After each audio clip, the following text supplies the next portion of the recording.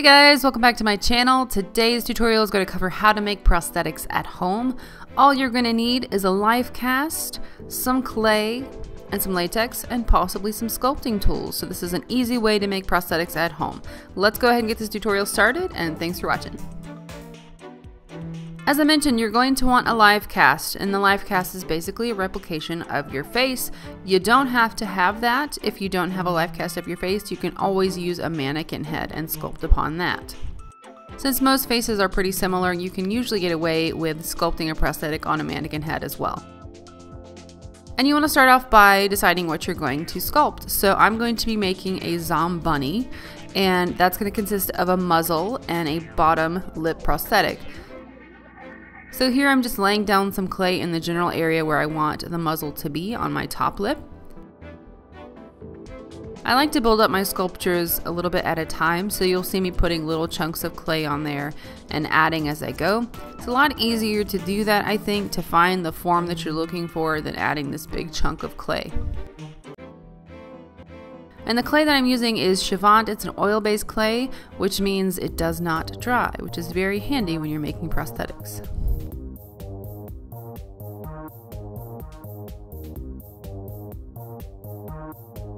This clay is on the harder side, so you're probably going to want to pick up some sculpting tools. They do sell sculpting kits, for example, on Amazon. I think eBay has some really good deals on them.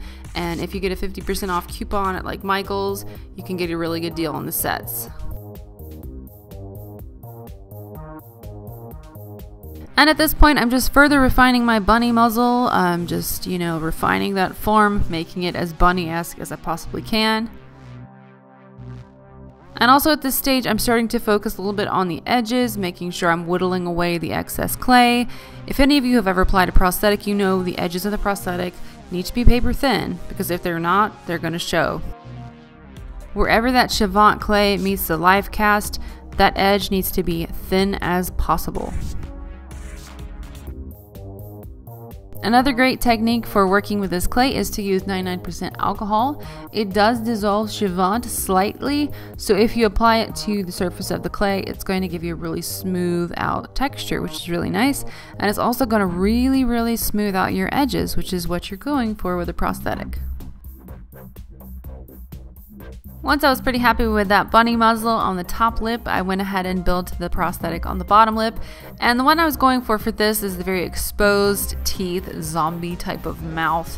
So I just built up the clay the same way that I built up the top one. But for this one, I decided to use some fake fingernails to create sockets for the teeth. And I just sculpted the clay around those. So basically I just lined the fake nails up into a row and built the clay up to meet the nails.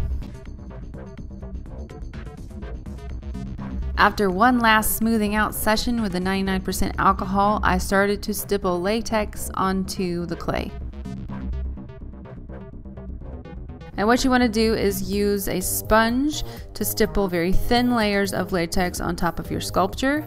And you want to make sure you stay away from the edge. Don't stipple too many layers of latex on the edge, otherwise you're going to lose that really thin edge that we were going for all along. And I stippled about 5 to 7 very thin layers of the liquid latex onto the sculpture to give the prosthetic the density that it needed to stand up. After the latex is dry, you want to go ahead and brush some powder over top. Any kind of powder will do, baby powder, translucent powder, face powder, whatever you have. And then you want to slowly peel the latex off of the sculpture. And you want to take a brush with powder on it and place it underneath between the clay and the latex so the latex doesn't stick to itself and ruin your edges. Now I got really clean edges on this, very thin edges for both of my pieces, so it was very worthwhile to take my time and make sure that latex was stippled on very thinly. I also did a little bit of a cotton buildup, cotton and liquid latex inside the actual prosthetic. I find that if you don't do that, the prosthetic's going to collapse on itself, so if you give it a little density, it's going to stand up.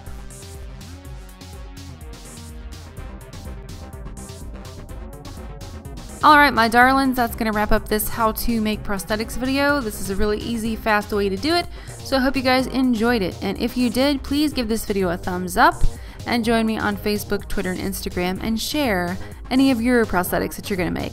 Otherwise, thanks again, guys, for watching. Take care, and I'll see you soon. Bye.